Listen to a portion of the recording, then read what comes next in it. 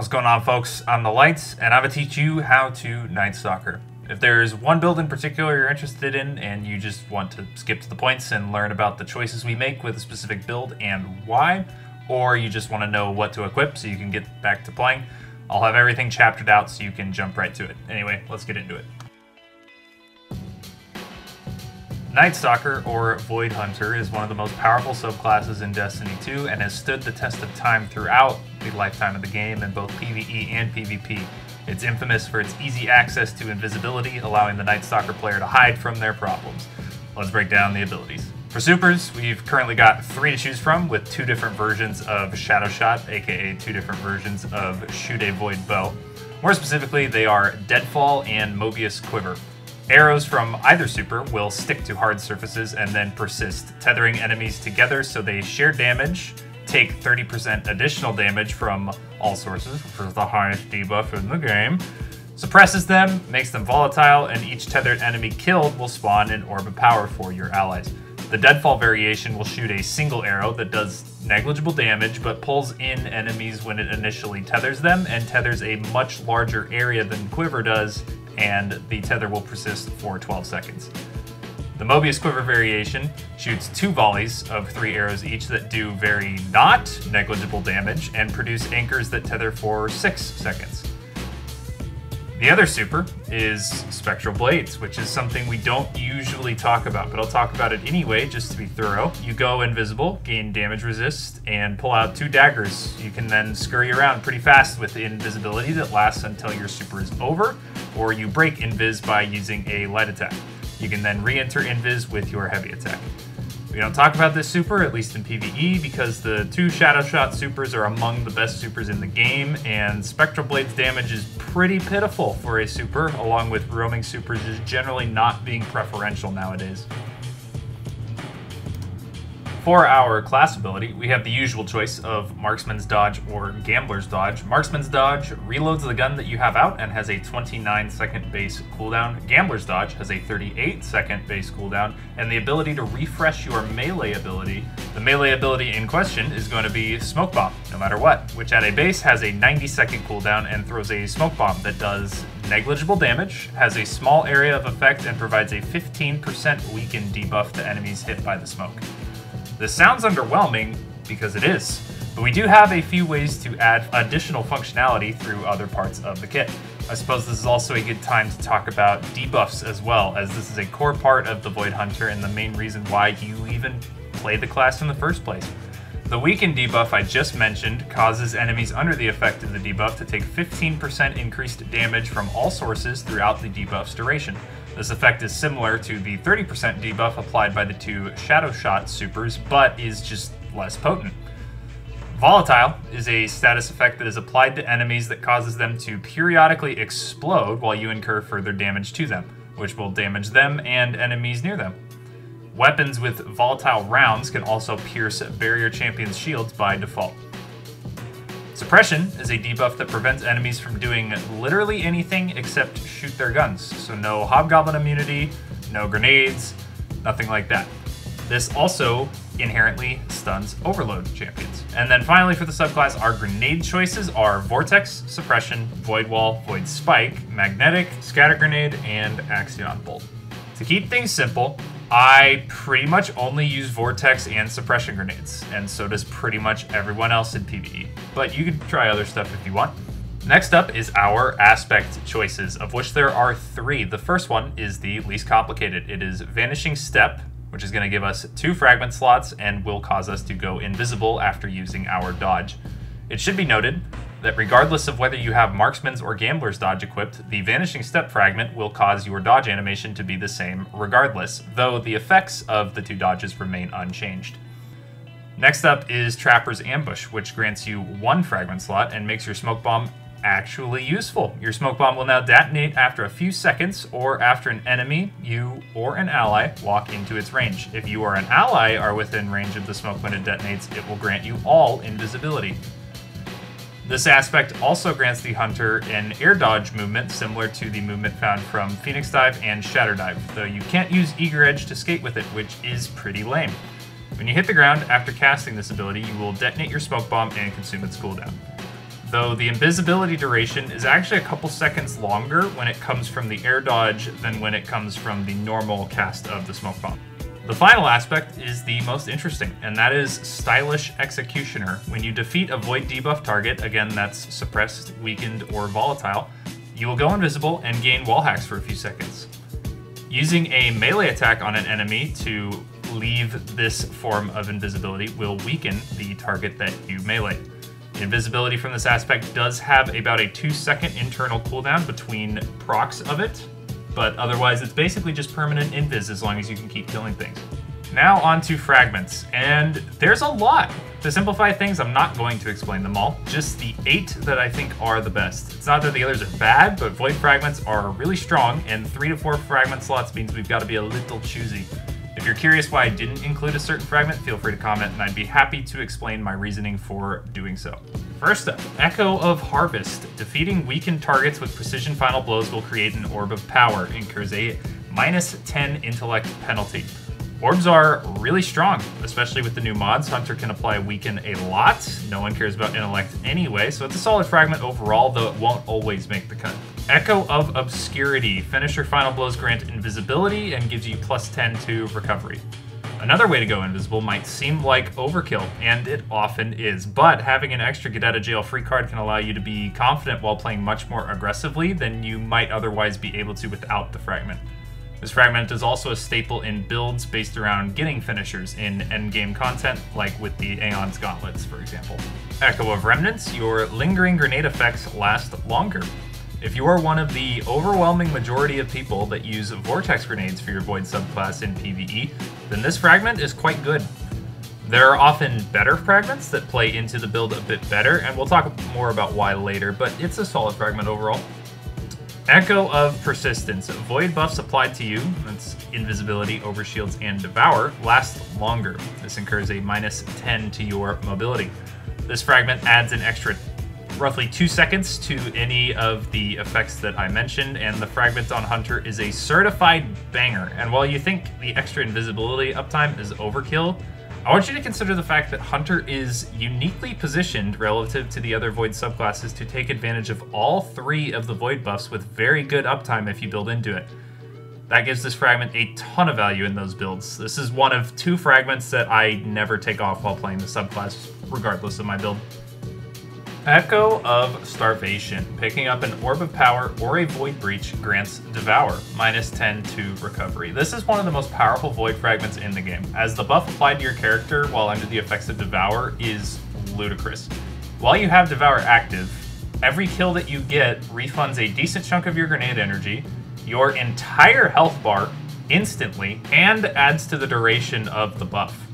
Echo of Undermining. Void grenades weaken enemies, -20 to Discipline. -20 to Discipline is obviously pretty steep, but it is well worth it. The 15% damage increase to any damage you deal to anything that's been hit by your grenade is really strong. This buff also applies to the grenade itself. It's an insane fragment, and this is the other one that I never take off. New one here, Echo of Cessation. Defeating volatile targets creates void breaches. Finishing a combatant creates a volatile explosion around them, spreading volatile. I suppose this is a good time to divulge what exactly void breaches are. They're these little purple things that sit a little off the ground, and they give you some class ability energy when you pick them up, or, more relevantly, grant you Devour when paired with the Echo of Starvation fragment, which to me is the only real use of this fragment, as the finisher part is pretty meh. That's not to say it's a bad fragment though, as its functionality with Starvation on its own is enough to run it in most builds, at least that use Echo of Starvation as well. But now let's get into those builds. Builds in Destiny revolve mostly around the exotic that you choose to pair with your subclass, but there are also some class-neutral exotics that pair well enough with the Nightstalker kit for them to warrant a mention. Gyrfalcon's Hauberk is first up, as I feel it facilitates the strongest Void Hunter build across the widest breadth of content currently. A revelation that I'm sure will come as a surprise to absolutely no one that knows what it does. The exotic's perk is your Void weapons gain volatile rounds after you emerge from being invisible. When you are invisible and defeat a combatant while using a finisher, all of your weapons gain bonus damage. You and your nearby allies gain a reserve overshield and improved class ability regeneration. These reserve overshields can be deployed by using a class ability. So the second half of the perk is actually pretty good and a little underrated, so we'll talk about that a bit more in a minute. But this would still be Void Hunter's best exotic even without it. Your Void weapons gain volatile rounds after you emerge from being invisible. Let's analyze that a little bit and really put that into context, let it sink in. Volatile is a Void debuff. That will proc our Stylish Executioner aspect that gives us invisibility when we kill something that is volatile. So basically, killing something volatile gives us invisibility. And then invisibility gives us volatile. It's a self-sustaining loop, and volatile rounds are just really good at a baseline. The second reason that this is good is actually really basic, and that is that this is Void Hunter's only offensive exotic choice that isn't tied to their super. The high debuff uptime, extremely good survivability from Invis, and good super are huge boons to the baseline subclass for sure, but the current ecosystem present in the game just demands such a high baseline level of slaying potential from a subclass, and Gyrfalcon's is really just Void Hunter's only way to meet that baseline. The power present in other builds in this game have made Void Hunter's utility and survivability anywhere from a luxury to niche to just outright irrelevant. Gyrfalcon's keeps the subclass competitive across all of the game's content, and let's break down what we pair with it. For supers, both Shadow Shot variations are very good at baseline, and you can select either with the knowledge that Mobius Quiver is better for burst damage and for boss encounters, and Deadfall is better for ad clear and for generating orbs for your team. A little tip about using Mobius Quiver in boss damage phases, by the way, is to wait to use your second volley until your super bar is about to run out to maximize the uptime of the debuff you're providing for your team. This will make its uptime on the debuff itself roughly equal to what you get from Deadfall. I'm going to skip over to Aspects next, where we're actually going to select Vanishing Step and Stylish Executioner. Not having Trapper's Ambush is going to leave our Smoke Bomb not all that useful, and as such, we're actually going to then pair this with Marksman's Dodge, which is a little rare. This might be a little surprising to some people that are familiar with the Hunter's kit, and there's layers to why I feel that this is the better choice, and I feel pretty strongly that it is the better choice for this specific build, actually. The extra fragment slot is a nice bonus over Trapper's Ambush, but fragments are never going to be as strong as aspects, or at least they shouldn't be, so that's not quite as relevant. When running Marksman's and Vanishing Step, we gain a fragment slot, like we talked about, an unconditional, on-demand invisibility from our dodge that's on a 26-second base cooldown. With Gamblers and Trapper's Ambush, you would lose that fragment slot. You would lose your on-demand unconditional cooldown, as it is now tied to your melee ability, which has a much longer base cooldown than your dodge ever will, Gamblers or Marksman's, and is tied to a stat that you really don't want to build into. And now, of course, you can reset your Smoke cooldown with Gambler's Dodge, but your Gambler's Dodge is going to have a longer base cooldown than Marksman's Dodge, and requires you to be near enemies to even use its effect.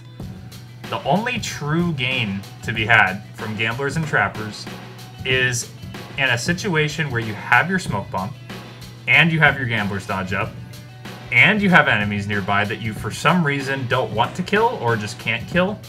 You can, in such a case, use your Smoke, proc Gamblers from Invis, and Smoke again to chain a pretty long Invis together. But during this time, you're not killing anything, because if you shoot your gun, you'd break Invis and have effectively used all those cooldowns just to proc the Gyrfalcon's effect. There is the fact that your smokes make teammates invisible now too, but I really rarely see that get any sort of value outside of strategies like in the Lightblade Grandmaster to essentially not interact with the entire lamp section. And in such a case, you wouldn't run Gyrfalcons anyway. All of this is to say, on this specific build, take Marksman's Dodge and Vanishing Step. Pair that with Stylish Executioner, your choice of Shadow Shot Super, and your choice of Grenade. For fragments, the two mainstays of Persistence and Undermining are going to be great here again. From that point, you have some choices, but I would very, very highly recommend Echo of Starvation, as its effect is incredibly powerful, and with the abundance of orbs in the game currently, the activation requirement is quite easy to meet, especially in team content. An obvious pairing with Starvation and with Gyrfalcon's volatile procs is Cessation, creating Void Breaches, which give you another means to proc Devour, and just about everything you kill is going to be volatile, so you'll be able to get this up a lot. If you feel like you have adequate Devour uptime without Cessation though, you can really go for any of the fragments I mentioned, like Remnants, Obscurity, Harvest, or Reprisal. Obscurity in particular pairing quite well with the secondary effect of Gyrfalcon's Hauberk, which basically you will gain a big buff to your class ability Regeneration. You and nearby allies will get the same buff to their class ability Regeneration and some damage percent on your weapons as well. It's a pretty good sized buff, but it doesn't last very long, so it's hard to take. On to armor now. The stat priority is still to first and foremost go for resilience even after the changes. 30% global damage resistance is still way too good to pass up. You can definitely get away with running less, but I think you are doing yourself a disservice even if you can make do without it. After you've got your 100 resilience, you'll want to go for anywhere from 50 to 100 mobility, depending on your build, but definitely no lower than 50. We'll talk about why it varies so much when we get into mods. I like to run 70 personally, just as like a baseline. From there, get as much recovery as you can. The second set of 3 stats aren't as integral to the build as they are with many other builds. This is because nearly all of our slaying power and survivability is coming directly from our weapons and from invisibility, not stuff like our grenades, super, or melee. And no matter how much we might wish we could spam grenades like warlocks can, no amount of discipline is going to get us anywhere near that level of uptime. That said though, the weaken effect from Echo of Undermining and the grenade energy from Devour is enough that we'll still prioritize discipline over strength and intellect. Hitting somewhere around 7 is nice, but it is of lower importance than hitting high marks in resilience, recovery, and mobility. For mods, slot first any relevant stat mods where you can fit them, and on your helmet we're going to start with a Harmonic Siphon mod at an absolute minimum to give you orbs of power to fuel Echo Starvation, as well as your other mods that we're going to get into. From there you can do your choice of either ammo finders or scouts, as well as other Siphon mods if you expect to be getting rapid kills with a weapon of an element other than Void. For arms, we actually have some of the more potent mods in the game present here, but as it just so happens, none of them are really all that potent on this build, since we're really not spamming any abilities other than our dodge, kind of, but all of the mods have the potential to provide at least a little value, even if it's not as much as they would on the builds that they are balanced around.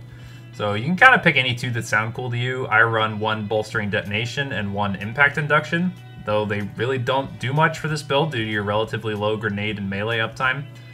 Also keep in mind that with these mods, each additional copy of the mod will have a diminished benefit, meaning that it is most efficient to run 1 of multiple than 3 of the same, for example.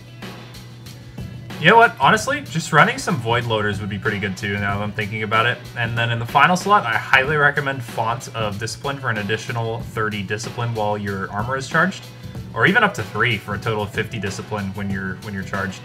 Just keep in mind that these fonts function in the same way stats do, meaning that your gains will completely stop once you hit 100 total. This mod will also make your armor charge decay over time. 10 seconds per stacks at base is how quickly they fall off. Mods with this functionality, the blue ones that is, pair best with other time-based mods as opposed to the yellow charge consumer mods. So we'll be sticking with these blue mods for the build. For the chest slot, I would always run the 2 resist mods that you feel will help you the most with whatever activity you're doing. At the least, like just the 2 at the very least. And then in the third slot, my recommendation is to just run a 3rd resist mod, but you could also get away with like a single copy of Charged Up for a little better armor charge uptime. For your legs, Void Weapon Surge is a no-brainer on a build focused completely around Void weapons and getting kills with those weapons. You're going to equip this mod for an additional 10, 17, or 22% bonus damage on your Void weapons while you have armor charge. This is also where we're going to be talking about mobility. Our goal is to always hit 100 mobility, though we actually have quite a lot of ways of doing that. For example, the Font of Mobility mod here in the boots can offer 30 mobility for just 1 copy, leaving you with room for 2 Void Surges, which is what I personally prefer to run, and that's why I run 70 mobility. On top of this though, if you're running a lightweight frame weapon, like Funnel Web for example, these weapons actually give a hidden plus 20 mobility while you are wielding them that actually does affect your dodge cooldown, which is what we care about. That's why we want this 100 mobility. So while wielding a lightweight weapon, and with armor charge active, a single copy of font and mobility benefiting from that armor charge, you will effectively have 100 mobility even though your stats only say 50. Something to keep in mind. I don't really like counting on the plus 20 mobility from a lightweight frame on this build in particular, since I like to use a wide variety of weapons with the build, so I just keep it on 70 and throw on the 1 mobility font, but you could definitely get away with running as low as 50 if you pair it with a lightweight weapon. For your class item, this is a similar situation to our arm slot, where many of the super powerful mods present here just aren't really for us. The finisher mods are quite powerful if you want to run any of those, as the only real requirement here is the mod Reaper. Reaper creates an orb of power when you score a weapon kill after using your class ability, which is literally the loop of this build. This mod was made for us. From there, I usually do 1 time dilation to help with the armor charge uptime a little bit, and 1 bomber since I have the extra slot. For weapons, your energy slot is going to be a void weapon that takes care of ad clear. A good workhorse void primary works great, or an ad clearing void special weapon if you prefer, that works as well. In your kinetic slot, I'd recommend something that handles major killing well, such as a sniper, fusion, or exotics like Witherhoard or Izanagi's. Dizzy GLs are great too. For your heavy slot, spec as needed for the activity. You can pull out the Eager Edge Sword, void machine guns work really, really well, and heavy weapons for boss damage as needed as well. The loop with this build is pretty simple. You'll dodge to go invis, you're going to exit invis by killing an ad, which is going to proc volatile rounds from Gyrfalcon, therefore making you invisible off the kill, so that you can proc volatile rounds from Gyrfalcon again. You also made a orb from the mod Reaper when you did this. You pick that orb up to activate all your mods, and proc Devour. So now every time you kill something at this point, with your near permanent volatile rounds, you go invisible, full heal yourself, get some grenade energy, you're making tons of orbs, you're keeping everything going, your teammates are probably making orbs too if they've got any sort of build at all. You may even have a weapon with repulsor brace, so you're getting an overshield off of every kill too. This build is literally shoot things and profit. Your grenade can be used to more quickly clear out some of the tighter clumps groups of ads. Your smoke bomb can be used to weaken bigger targets or apply a quick debuff on an ad for you to activate Stylish Executioner's invis off if you're ever out without your dodge. It's one of the strongest builds in the game. I'd really recommend you go give it a whirl. Orpheus Rig is up next, the old classic. With Orpheus Rig, you gain a 3rd volley on your Mobius Quiver super, and enemies that die while tethered to your Deadfall super will refund up to half of your super energy. The effect gained by running Deadfall as opposed to Mobius Quiver is generally the stronger of the two, as while Mobius's damage does get a hefty increase from Orpheus Rigs, there's a better exotic to run for that purpose that we'll talk about later. Orpheus Rigs are at their best while using Deadfall in a team in content with very high ad density and demand for heavy ad clear. In these cases, where you're tethering huge groups of ads, teammates are popping supers, they're slaying out, making tons of orbs all over the place, your super is pretty much just out all the time. And another thing to mention is that in Season 20, we have an artifact mod called Volatile Flow that gives void weapons volatile rounds after you pick up an orb. You can have crazy high uptime on this perk in the current sandbox, and when you have either Volatile Flow or you're in the type of content that is optimal that I just outlined for Orpheus Rig, I'd honestly recommend just copy-pasting the entire Gyrfalcon's build we just went over, as you're going to get a ton of Stylish Executioner procs in these situations. These situations aren't necessarily the norm though, and O-Rigs are still good outside of these situations, so we're going to throw together another build that will serve as the prototype for all the other builds going forward, and one that you can more generally use with Orpheus Rig. This is going to start with Gambler's Dodge, your choice of grenade, Vanishing Step, and Trapper's Ambush, as the survivability on this setup is more consistent when you don't have as easy access to kills on void debuffed enemies in things like Grandmaster Nightfalls, or just situations where you can't apply debuffs as readily as you can with something like Gyrfalcon's. We're going to pair this with our 2 mainstays of Persistence and Undermining for fragments, with the 3rd being a flex slot usually occupied by Echo of Obscurity for the extra survivability. But keep in mind that Echo of Harvest and Reprisal have greatly increased value with O-Rigs due to their contributions to super uptime. For armor mods, we're going to keep it much the same as we did with Gyrfalcon's to start, but we can flex into a build that trades some slaying potential for better invisibility uptime if we feel like we need it. specking for strength instead of discipline, for example, losing our font mods in favor of mods like melee kickstart on arms and utility kickstart on our class item can give us better uptime on our dodge and smoke bomb in order to keep us invisible for longer. Next up is Omnioculus, which may just be the most powerful defensive exotic in the game. Powerful as it undoubtedly is, builds centered around Omnioculus are outshined by builds for the more offensive exotics, since the entirety of its power budget is spent bolstering the defensive capabilities of an already very defensive subclass. Omnioculus grants you an additional charge of your smoke bomb, refunds half of your smoke bomb's cooldown per ally that you make invisible with it. This doesn't include yourself, but what does include yourself is the 50% damage resistance gained by anyone made invisible by your smoke bomb while they are invisible. So basically, you can make a team of 3 invisible with 50% damage resist permanently. It's pretty strong. So obviously this exotic would do next to nothing unless paired with the Trapper's Ambush aspect. So we'll start with that and add in the rest of the default build we talked about with Orpheus Rig. Gambler's Dodge, Vortex Grenade, Vanishing Step, and Echoes of Persistence, Undermining, and Obscurity. For armor mods and stats, since Omnioculus is already refunding copious amounts of melee energy, we can go for the same mod setup as we did with Gyrfalcons to help make our offensive capabilities a little less cringe. Graviton Forfeit is up next, and honestly a pretty slept-on exotic in my opinion, and something I've used quite a bit for solo stuff. Graviton increases the duration of any of your invisibility effects, which stacks with Echo of Persistence. It gives you 4 times melee regeneration while you're invisible, which is increased by up to 8 times melee regen when enemies are within 15 meters of you. It also throws in 100 recovery and 100 reload speed for all your weapons while you're invisible on top of this. With the buff to invis duration and melee regen that Graviton provides, maintaining 100% visibility uptime is actually pretty darn easy as long as you are waiting until the last second or so of your current invis duration before you reactivate invis.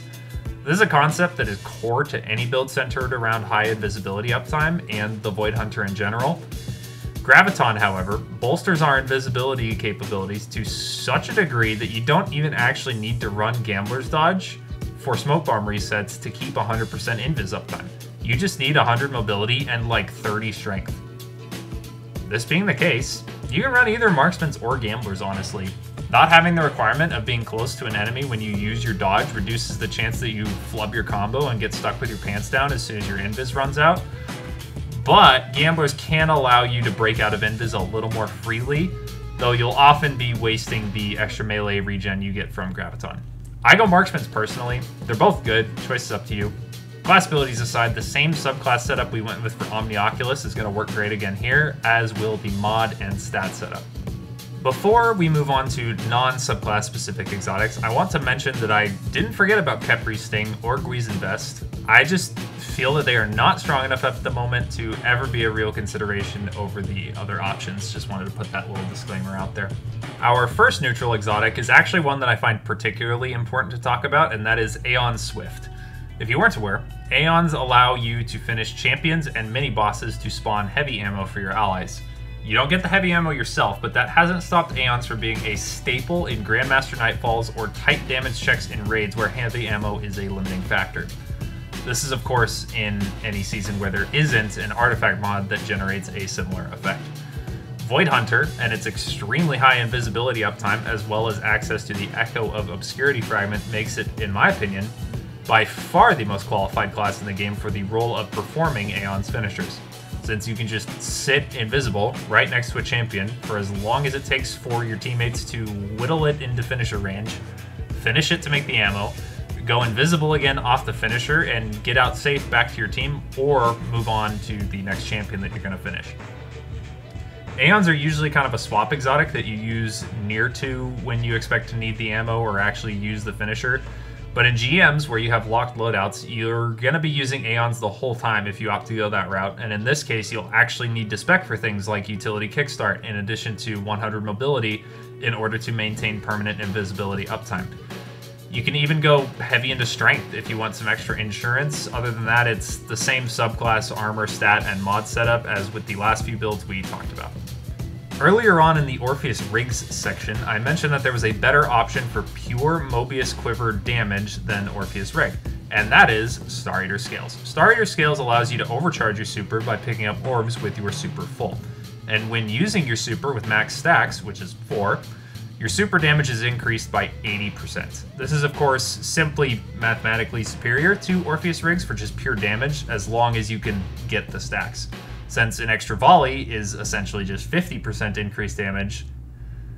Another thing that's relevant to mention is because the window to use your Mobius Quiver charges doesn't increase when you're using Orpheus Rig, you are taking longer than Star Eaters to do less damage than Star Eaters, and you don't even apply the debuff for longer since you can't space out your quiver shots more.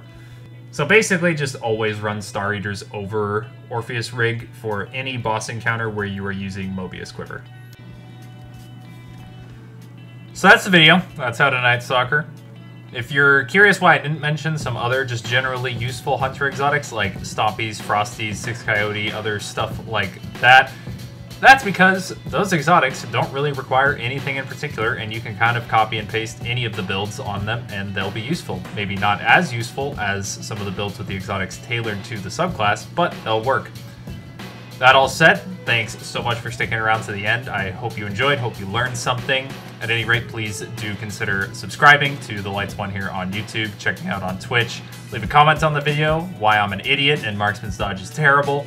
Also like the video if you liked it, and thanks so much guys, have a good one.